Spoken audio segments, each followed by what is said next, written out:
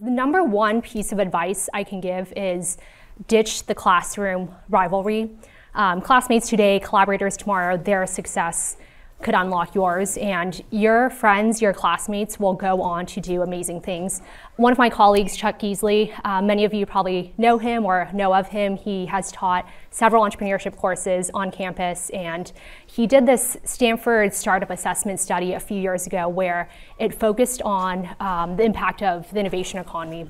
And the slide here summarizes some of the results. There's a news article that came out that summarizes some of the results, and basically it found that companies founded by Stanford University alum have created around $3 trillion in annual revenue, around 5 million plus jobs, and there's been so many companies created since the 1930s that if you gathered all of these companies together, they would constitute the world's 10th largest economy. That study was actually published in 2012, so you can just imagine 10 years since that study, those numbers have only grown. And on the right side of the slide, you'll see a couple of companies that have come out of Stanford, several founded by classmates together, HP, Google, Yahoo, Instagram, like these are all just examples of two classmates getting together and starting a company.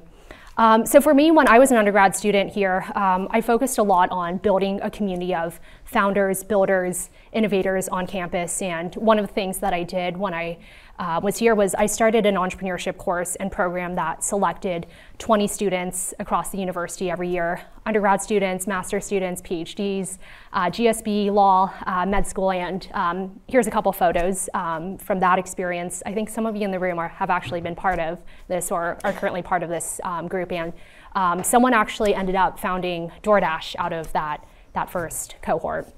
But overall, like really, what I wanted to share with this kind of lesson is Silicon Valley is this small virtuous cycle. It goes a long way when you just start by helping and collaborating with your classmates right now.